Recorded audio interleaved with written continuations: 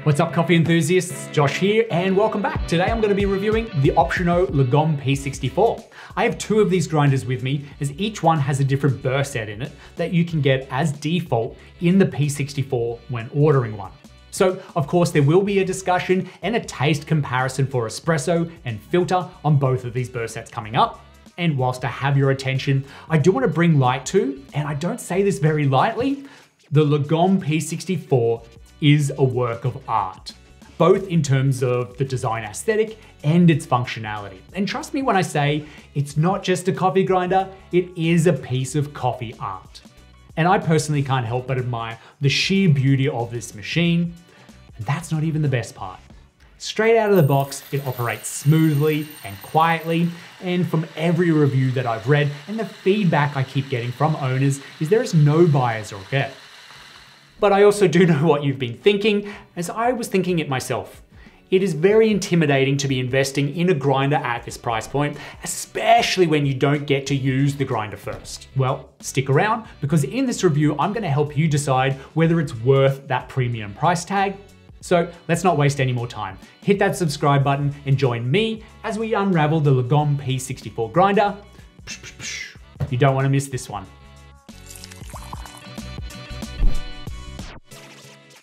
First, let's talk about the minimalist design. And the Lagom P64 is a sight to behold. Now, the whole grinder, from the moment you pick it up, screams premium materials and craftsmanship. And it is made from CNC machined anodized aluminium, and there are two premium color options. You also won't find any plastic on inspection or during operation of this grinder, as well as there are certain features missing from the P64 that are commonly found on other great grinders. I'm talking about a bellows for the hopper, as well as a grinds catch tray. Though, by clever design, the P64 eliminates the need for such features. Up top, you have a 40-gram capacity to the hopper. It's a clean and reliable design with that rare bean that might get stuck occasionally, along with the removable anti-popcorn screen. As well as if you ever feel like there is some retention in the grinder, a short sharp tap with the hand to the top of the hopper should easily remove everything from the grinds chamber. The hopper, this seconds as the grind size adjuster and is super smooth to turn. Adjust it while there are no beans in the hopper, or else turn the grinder on while changing the grind. The adjustment, this stops on 0 and does one full rotation of the dial past 9. And the adjustment is completely stepless along the way, and since tilted, it's really easy to see your adjustments. Each notch on the grind dial represents 0.01 of a millimeter or 10 microns of vertical burr movement, so precision on grind sizes is well guaranteed. Moving down to the forks, here you can grind out using a portafilter along with the included dosing ring for cleanliness. And there are nice high edges to the dosing ring, which also help when using the included WDT tool. Otherwise, you can use the grinds catch cup. This now comes standard as the Lagom Magnetic Versa cup, and there is a 40-gram capacity to this, and the way in which you use it is by removing that top part out of it, which is attached by magnets, to release the grounds from the bottom into your portafilter or brewer. Now, I have heard both sides of the coins when talking about this catch cup. I'm all for the design, but I'm not completely sold on its use when I'm dosing into a portafilter, because I still feel like the size to this is quite high, and I'm going to be using a dosing ring whilst I'm still WDTing. So honestly, when kind of using this tool or stacking the tool, I'm not too sure about stacking or switching between the tools in this workflow. It seems a little bit tedious. However, it is my preferred tool for dosing into filter coffee, as you can drop the grounds directly into the brewer without then laying those grounds up onto the side of the filter paper. The last aspects of design include an easy on and off button found on the side of the grinder, as well as an adjustable dial for changing the RPM that the grinding burrs spin at, ranging from 300 RPM to 1400 RPM. This is a game-changing feature on this grinder, and one we'll discuss in length in a second. And lastly, there is also a removable power cable at the back, which is great if you're just wanting to remove this grinder from the bench for maintenance without carting a cable around with you as well. And let's now take a look at the burr sets. As mentioned, the current available options with the P64 are the SSP Red Speed High Uniformity burrs. These are exceptional at espresso brewing, where they maximize texture whilst highlighting the best aspects of a traditional espresso shot. Used for all types and levels of roast, they are one of the best burr sets you can get for espresso brewing, though they wouldn't be my first pick for filter coffee. The Option-O's Meissen burrs, these resembling something of the lab suite design, are better suited for medium to lighter roasts, highlighting a balance of clarity, sweetness, and mouthfeel. Somewhat the best of both worlds, ruler of none. They work reliably well across filter and espresso brewing. Now, being 64mm burrs, there's a half dozen or more options of burrs that are compatible with the P64. But those two options I just gave you still gives you plenty to think about, and I think covers off a lot of ground without making that choice exhaustive when you go to purchase the P64 with several more options, when you can just purchase an alternative set of burrs down the line separately. Taking a look at the motor on the P64, it is commercial grade, and it is a 300 watt brushless DC motor. It's gotta be one of the quietest yet equally powerful motors that I've come across in a home grinder. And there seems to be what's like a nice ramp up to full RPM without the grinder talking or twisting on the base as you turn it on. So let's now discuss adjustable RPM. As I mentioned earlier, this adds another layer of control and personalization to your coffee grinding experience. And what's important to note here is that grinding at 1400 RPMs and then brewing is not the same as grinding at 300 or 400 RPMs and brewing.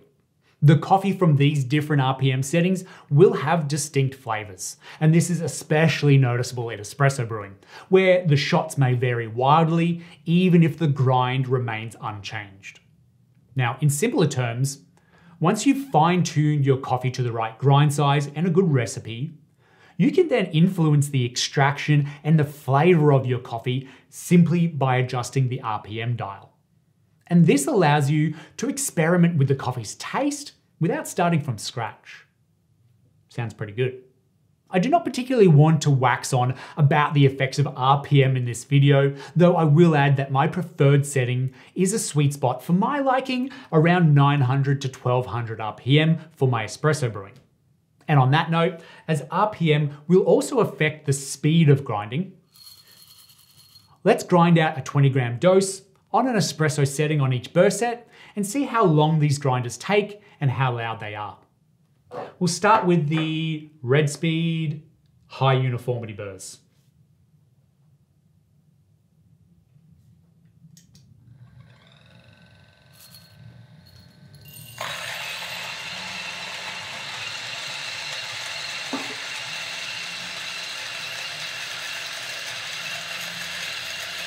It's so quiet. It's ridiculous. It's not fair.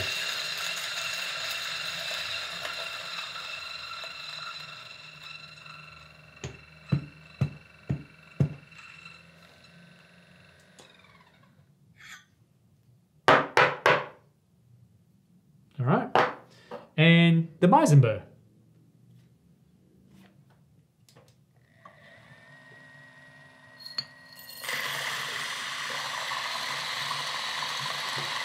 Interesting, it's a slightly different noise.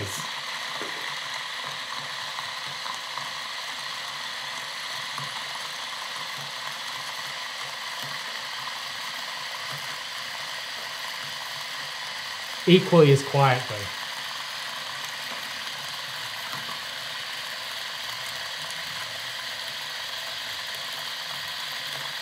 But I suspect, I don't know, what's the clock saying? It's a little bit slower on the Meissen burr.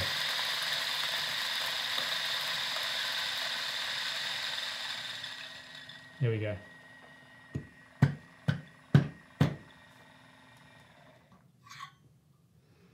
Same grind setting. Let's take a look at these a little closer.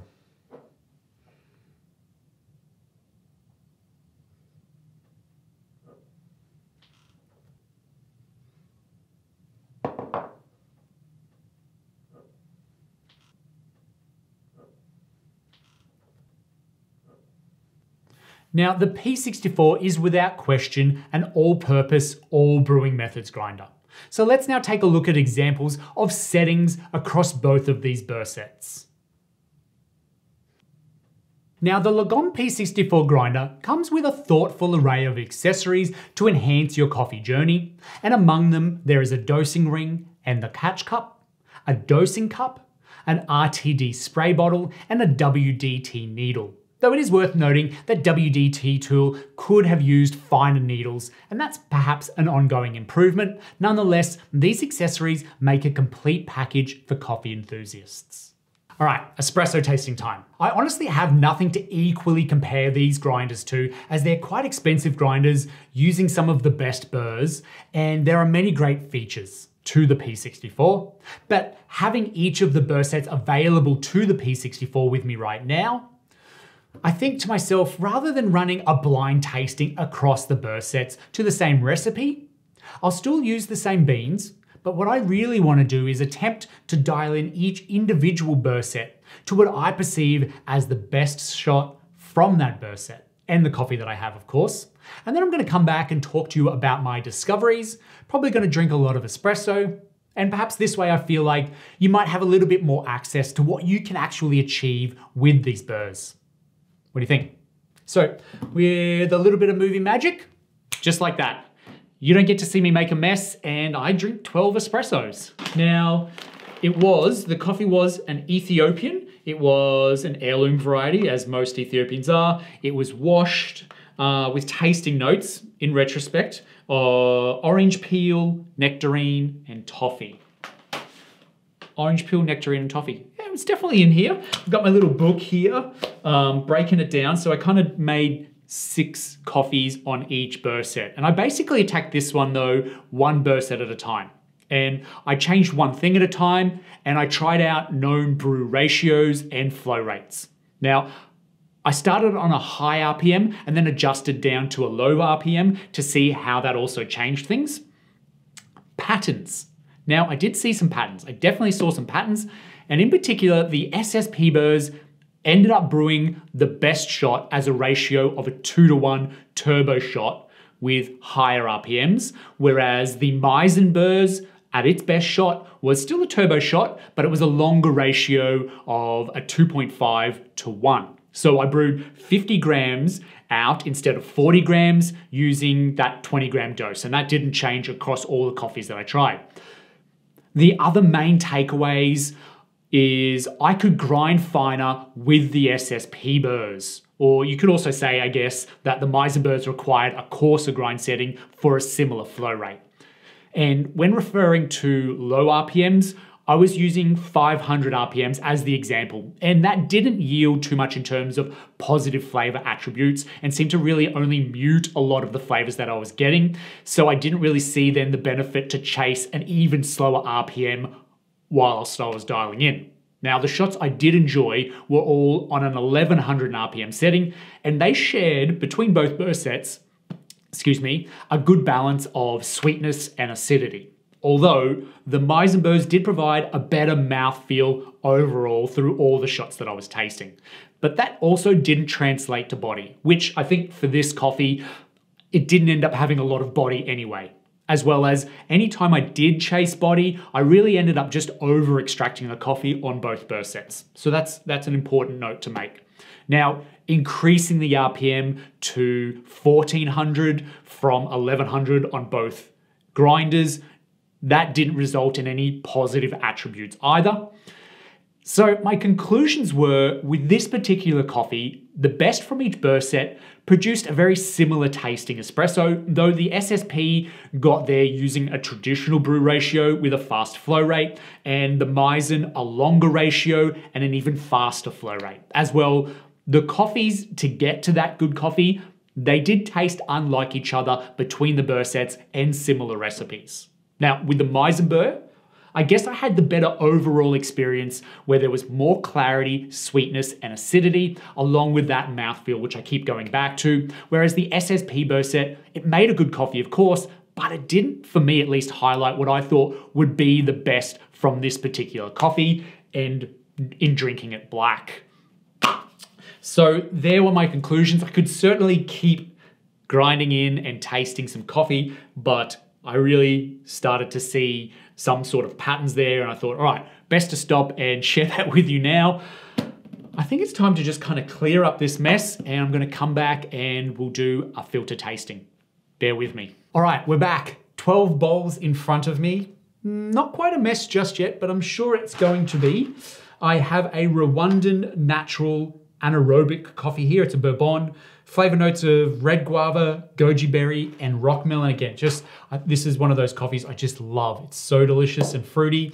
I haven't tasted any of these bowls just yet. I'm just going to explain to you what I'm going to do, and then we'll just come back and we'll talk about the results. Basically, I have a grind size of 5, 7, and 9 across both of these Burr sets, and also 2 different RPMs. Now, I've switched them all up, so this is not all the Burrs, this is not all the SSPs. I have no idea what bowls these are on, but again, that's 3 different grind sizes, 2 different RPMs on each grinder, equaling 12 bowls. And look, it's so exhaustive. What I'm gonna do is, I'm just going to come back after I've tasted all these bowls. I'm gonna push the least favorite 6 bowls out of the question. So we're not even gonna come back and talk about them. I'm just gonna talk about and focus on the 6 top bowls and what I liked about them. And then we're going to just pop them all up and see what Burr and RPM those top 6 bowls come from. I think will be the quickest and easiest way to get through this. Remembering this is also just a review on the grinder itself and not an exhaustive review of RPMs, Burrs, flavors, blah, blah, blah. All right, that's a lot of coffee. Juicy, juicy flavors, good flavors. A lot of fidelity, a lot of cleanness.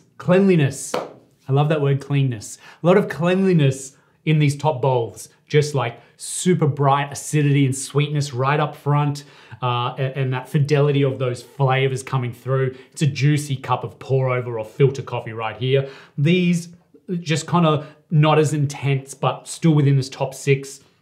I was able to screen off about 4 or 5 cups immediately through the 12 that just weren't doing anything.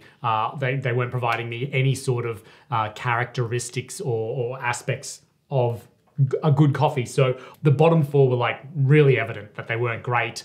And these top 3, I'd say top 4 or 5 even, really noticeable how good they are. So I guess when you get into that middle part, it's like sitting on the fence anyway. We're not going to talk about the bottom 6.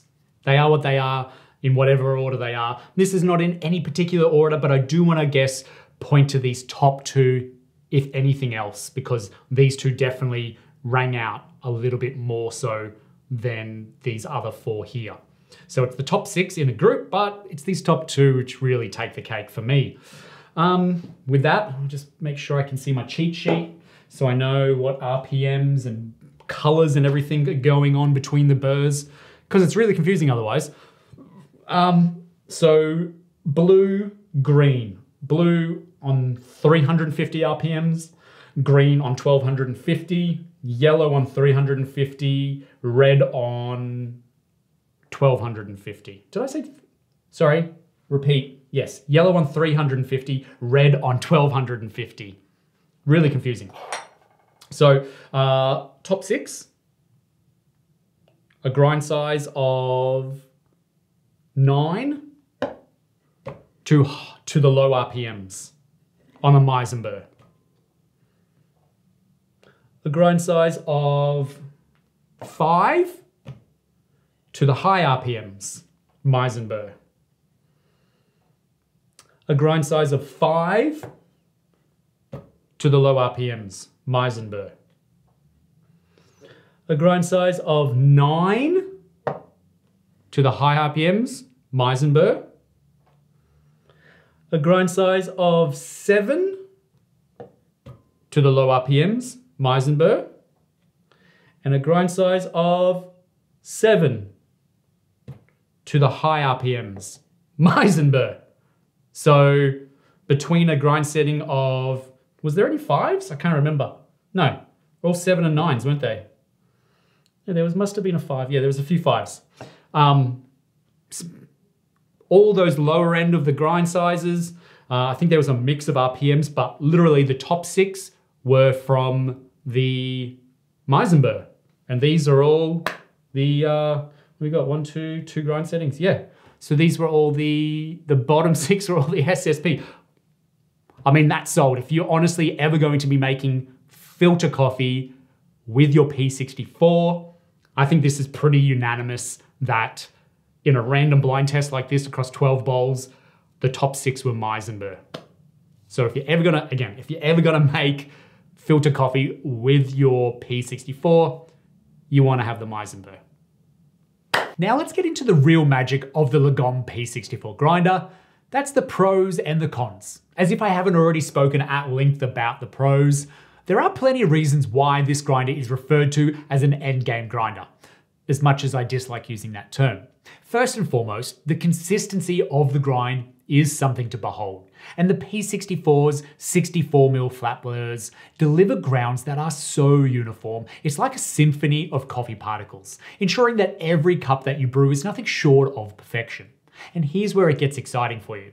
When you pair the P64 with your favorite brewing method, whether it's espresso, pour over, AeroPress, French press, or cold brewing, the results turn out to be remarkable, and it takes your home barista game to a whole new level.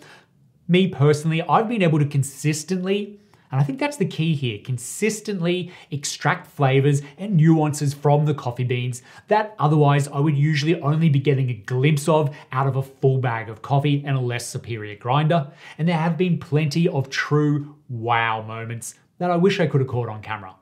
But that's not all of it. Take into account the stepless grind adjustment, silent operation with minimal grounds retention. It makes for an incredibly user-friendly grinder. And if you're a coffee geek like me, that RPM control adds a further layer of customization that you won't find in many other grinders. And in essence, the Lagom P64 grinder, as much as this sounds like a marketing term, it redefines your coffee experience with precision, consistency, and customization. One more noteworthy advantage of the Lagom P64 is its user-friendly disassembling process. When it comes to cleaning or maintenance, this grinder does shine, and the ease at which you can take it apart for cleaning is remarkable.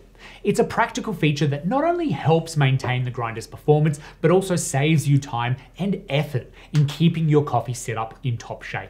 And as you'll discover, there's very little you'll need to do to get into the Burr chamber for a complete clean of this grinder. And then reassembling is just as quick, and more importantly, with the precision and the accuracy of manufacturing, the alignment on the P64 is permanent. So the grinder can be dismantled and then reassembled without you needing to worry about losing its alignment. Now, as with any product, there are some limitations to keep in mind, so let's talk about these cons. Firstly, it would be the obvious WDT tool.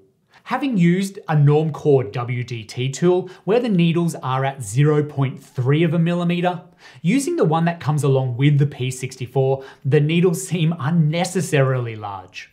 However, after a bit of use and understanding in context that WDTing can alleviate a poor grind distribution, I began to understand that that need for smaller needles isn't as pressing with the P64, and the WDT tool that's included does a great job at breaking larger clumps. Another misunderstanding is the RPM dial, where it moves from 1 to 9, and this mirrors the grind dial. But the obvious take on this is, surely there is a better way to represent moving from 300 RPM to 1400 RPM on a sliding scale. However, Option-O do give you a graph found in the manual, and this assists in adjusting the RPM to your desired speed. It's not straightforward, but essentially, once I had memorized certain waypoints between the minimum and the maximum RPM, I personally didn't feel like I needed to be any more precise in setting the RPM beyond this otherwise. And lastly, one further potential drawback is its price point. The Lagom P64 grinder is an investment no matter which way you look at it. And while its performance justifies the cost for serious coffee enthusiasts, and certainly when unboxing the P64 and using it for the first time, my experience was I could clearly see, feel, and eventually taste where that money was going. It might not be the best fit for those on a tighter budget. But here's the thing. When you do consider the precision and the excellence that it brings to your coffee brewing, it's like having a coffee shop in your kitchen. I mean, not literally, you don't have a barista making you coffee and delivering it to you, but you get what I'm saying. In the grand scheme of things, the cost aligns with the incredible value that you're getting. It is a top tier choice for coffee lovers, and while there is that higher upfront cost, the benefits with longevity and the quality that it delivers makes a wise investment on a coffee journey. And that just about wraps it up. Thank you so much for joining me today as we explore the world of the Option-O Lagom P64 grinder. In summary, I still want to address that question that may be on your mind. And with a vast array of coffee equipment at my disposal and my commitment to curating a coffee setup that brews excellence daily, I can't help but ask myself whether the investment in the Lagom P64 grinder is a wise one. And the truth is, there are indeed many other great grinders out there for cheaper than this. However, it's not a badge or a brand that dictates this price. What truly sets the Lagom P64 apart is its incredible craftsmanship that has gone into its creation. And it's that daily, reliable experience of using this grinder day in and day out that sets it apart. It's not just a tool, it is that companion on your coffee journey. And the assurance that every morning your coffee will be nothing short of spectacular. That's the value of the Lagom P64, and that's why I've been excited to share it with you today. So if you've enjoyed this review and found it helpful, please don't forget to hit that like button and leave a comment. I'd love to hear about your experiences with this grinder or any questions you might have. And until next time, happy brewing, and we'll see you in the next video.